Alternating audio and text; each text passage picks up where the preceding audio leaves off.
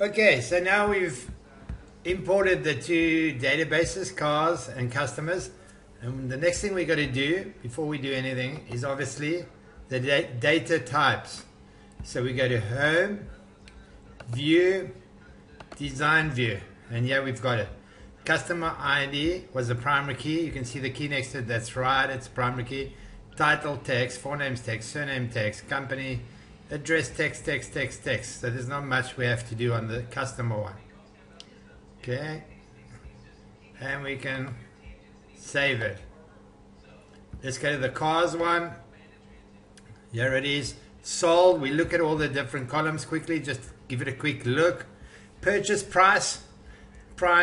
We know that's the warning sign. We're going to have decimal places here more than likely and some sort of a symbol next to it. Year. This you got to be careful of. Can you see this date column? It's got day, month, year. This is just year. It's just got numbers here. It's got no anything else. So we're going to leave it like it is. Okay, sold is yes, no. Remember, sold is yes, no. Data type here is going to be Boolean. Yes, no. This one we're going to make data type. Obviously, we're going to make this date. And purchase price, we're going to look at our paper. Let's look quickly, glance through our paper and see if there's anything about what we must do with the money side of it. Okay, question 5, display your name, calculate the total profit, format all currency values, pound sterling, 2 decimal places. Okay, so we've got something to do there. So let's go back to our database. We've had a quick browse through, gone through our exam paper, seen if we must do anything with these prices, and let's go do our data types. Go to design view here. You know, car ID's number, make, model, text, purchase price, number. We know we're going to make it currency because it's a currency. And they said it must be 2 decimal places. All of them must be 2 decimal places. And the format must be pounds, which is currency. Okay. Go to the next one, do the same. Format.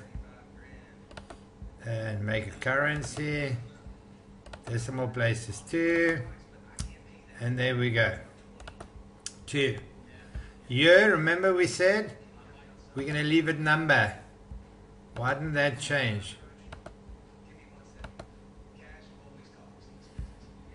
Year, we said we're going to be number. Let's go see why. I'll show you once again why. Save it. Yes, because year is only numbers, 2044. It could have been 1133595. We know that's just numbers, okay? It's got no date and no month on it. So we're going back here at currency. We made it, remember, currency 2 decimal places. We do a screenshot, put it in our evidence, and there we go. In our evidence. Okay, make sure the examiner can see what you've done. So we're going to do that, and then make sure the dude that's marking it can actually see what you've put in there. Can you see that? Now you can see it. That currency is 2. Next one. Click on the next one. Print screen it. It's 18 marks on the exam paper. You want to put as much evidence in as possible. And I'll show you why. And I'll show you where it says to do this.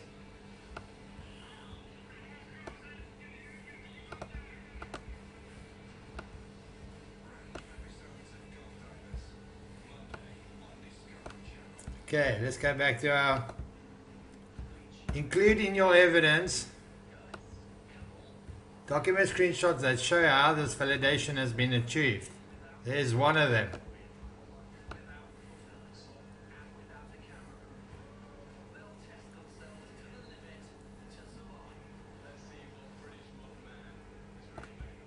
There's another one. Include in your evidence document screenshots that show the structure of the tables, showing all the field types, primary keys, relationships between these tables. So a lot of screenshots we got to do. Okay, so there we go. And sold was yes, no. Remember in our database when we went to have a look at it, view, database, where's sold, yes, no. We know it's Boolean. Go back there. Go back to our design. Sold. Highlight yes, no. Don't click on it, just highlight it. Do a screenshot of it so they can see that you know what Boolean looks like. Screenshot. Go to your evidence page.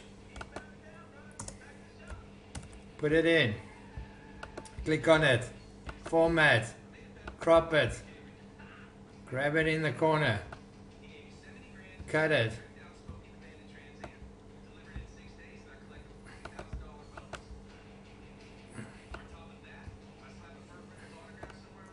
There it is. Text showing it's Boolean.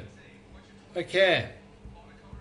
Save your, every now and then, save it. You don't want to lose your work and have to go and do it all over again. And then date sold will be date time. Okay. And what you can do is take a screenshot of all the data types here. So you go and take that and you can see all the data types as well. So if he's got a query, you can come and look at your evidence and you can see, oops, yes, all the data types look right. Go there, cut there.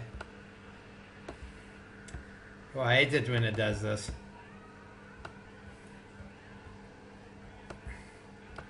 Make it bigger so the dude can see what you're doing.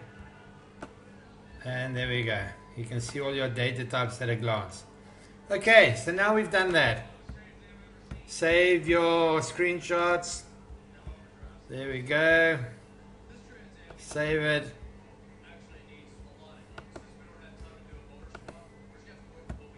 Why is it read only? Didn't make it read only.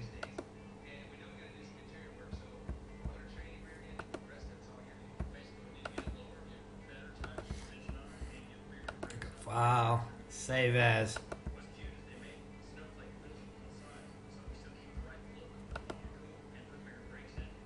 Oh well, I think give another name. Save. If it doesn't want to save, make sure it saves. Okay, so then you go there. And what's the next one we're going to do? Okay, so now we're going to start validating it. So let's go back up to the first thing we're going to validate. Each customer has a unique customer ID. So we're going to work on the customer ID. Okay. Each customer, go to the customer table, go to view, design view. Each customer has a unique customer ID. So we're going to click in validation rule because we've got to put a validation in here. Some sort of a validation. Okay, which is 5 characters. The first character is P plus 4 and B plus 4. So let's do that. Okay, so in our validation rule, we're going to say like, because it's like, P, and then we're going to go 1, 2, 3, 4. P and 4 question marks because we don't know what we're going to input. We don't know what they require. Or like, I'm sure you know what you're going to put in here. B and 4 question marks. And then yeah, you're going to put some sort of a text in. Only enter P or B with 4 values. Okay, so there's our validation rule, our first one. And we can save it. Let's test it. Save, go yes, and let's test it. Go to our data sheet. And let's put on the first one, let's put a Z and another number and click over there and this comes up.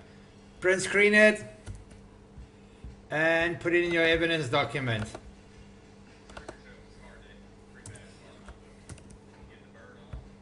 Okay, format it, click it in the corner. Make it so that the dude can see. And show him what you did.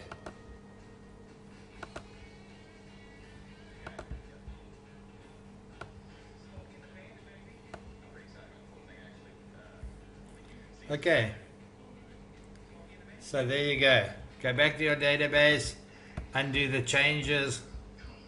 Okay.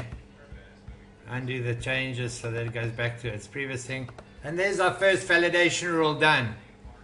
Let's go and see what the next one is. Go back into view, design view. So we've got our first one done. Let's go see what the exam paper says.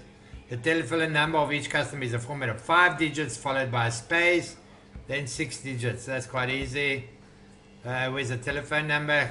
Make sure you click in the telephone data type, go to your validation rule, and you go like. Remember it's a text, so we're going to go like 4 O's, because it's text. We're not going to put 4 noughts or zeros, because it's not numbers, it's text. So we go 1, 2, 3, 4, 5. Space is the backslash key, and then 6 O's. 1, 2, 3, 4, 5, 6. And then you go there. Only enter 5 numbers followed by a space, then 6 numbers. Okay, so there we go. Let's save it, see what happens. Save. Yes. Yes. Let's go to our table, see what happens, and let's put an extra number in there. Do a print screen, we know it's working. Print screen, go to our evidence sheet, put it in, format it, crop it. Can't crop this one too much. Crop it from this side.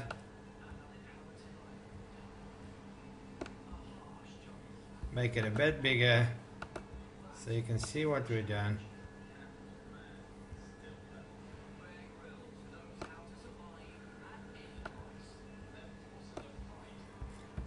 Grab a arrow and you can point to the number. Okay, and there's our evidence. Save it. Hope it's not going to say read only, and that's we go. Okay, so let's undo it. Go okay, undo.